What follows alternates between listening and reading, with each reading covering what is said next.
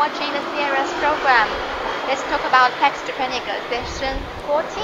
And today is different from as usual, right? Yes, this time we would like to make some change.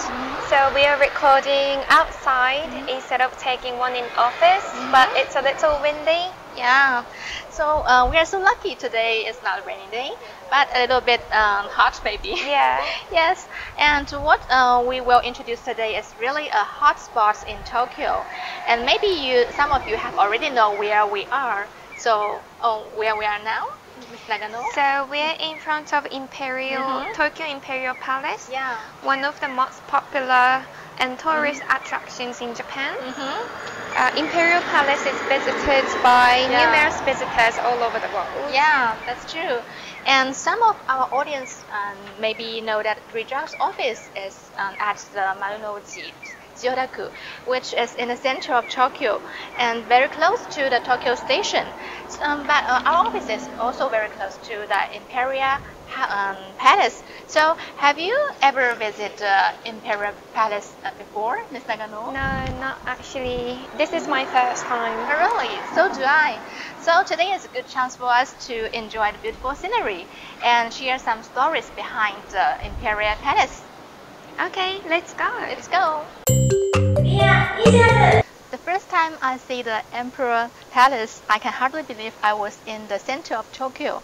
You know, just 10 minutes walk from the Tokyo station, and there is such a calm, green oasis. I'm so impressed by the beautiful scenery, and it is just like the Tokyo's own Central Park. So Imperial Palace occupies about 1.15 square kilometers in central Chiyodaku. Now, you can hardly find such a wonderful place in Tokyo. So for many local residents, this is a wonderful place for to running in the morning. And you can also enjoy a 5-kilometer running course around the beautiful surroundings. It is a historical site that attracts tourists from home and abroad as well as a popular site for taking wedding photos. Yeah. And I think we should explain the Imperial Palace's background in details because many of our audience are very interested in the Japanese history. So about over 215 years, Japan was ruled by the Tokugawa shogun during the Edo period. Edo means the old name of Tokyo, and the current Imperial Palace sits on the former Edo Castle. In 1868, Emperor Meiji gained power and moved from Kyoto to Tokyo, and the former Edo Castle became his home. I heard that original building of Imperial Palace was destroyed during the Second World War. Is that right? Yes, that's true, but it was rebuilt in similar style afterwards. I am very interested in the architecture and in the palace area. But I heard that usually Imperial Palace doesn't open to public except on the Emperor's birthday and on 2nd of January. That's true, but you can enter the Imperial Palace by applying to join a private tour. Also, the grounds of Imperial Palace are divided into 4 main parts, and 3 of the parts are free to enter. Where are they? The Kokyo-gaen National Park, Imperial Palace East Garden, and Kitanomaru Park. It seems each of the 3 gardens has its own character. Yeah, exactly.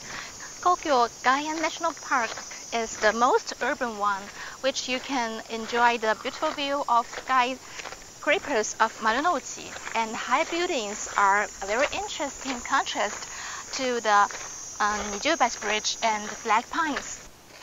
How about the East Garden? Yeah, the East Garden is a delightful park filled with blooming flowers. Have you ever seen the royal family in Japan? No, just in television. I want to see them in person.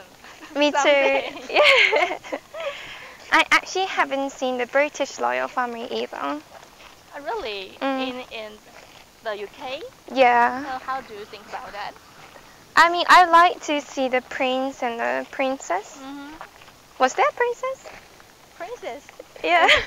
in the UK. In the UK, very handsome. Maybe when he's young. Isn't that the Nijubashi bridge? Yeah, I think that is Nijubashi. Let's go. Now we are arriving at Nijubashi. Yes, here we're in front. I don't think we can go that far. No, that way actually. That way, yeah. You can just watch from a distance. But this is the first time for us to see it, right? Yes, it's my first time and it's so excited but hot. Me too. Nijubashi means the double bridge, and it is one of the most famous bridge in Japan. And Nijubashi is only open on special occasions such as big ceremonies. We all know that Imperial Palace is the residence for Japanese Imperial House. Yeah. But it is little known that the realization of Pax Japonica has a close relationship with Japanese Imperial House. Yes, that's right. The parent house of Japan, with that course also referred to as the Imperial Family, is the symbol of Japan. In the book of Pax Japonica, Mr. Harada shared a lot of stories about the course, and which you can learn from the history, which you cannot learn from the history textbook. So if you're interested in them, please don't miss our following programs. The program is broadcasting on our official channel every week. Also, the relative column is updated twice on our official RIJAG website. So thank you for watching today's program. If you have any comments, please don't hesitate to let us know. Yeah. See you next time. See you next time.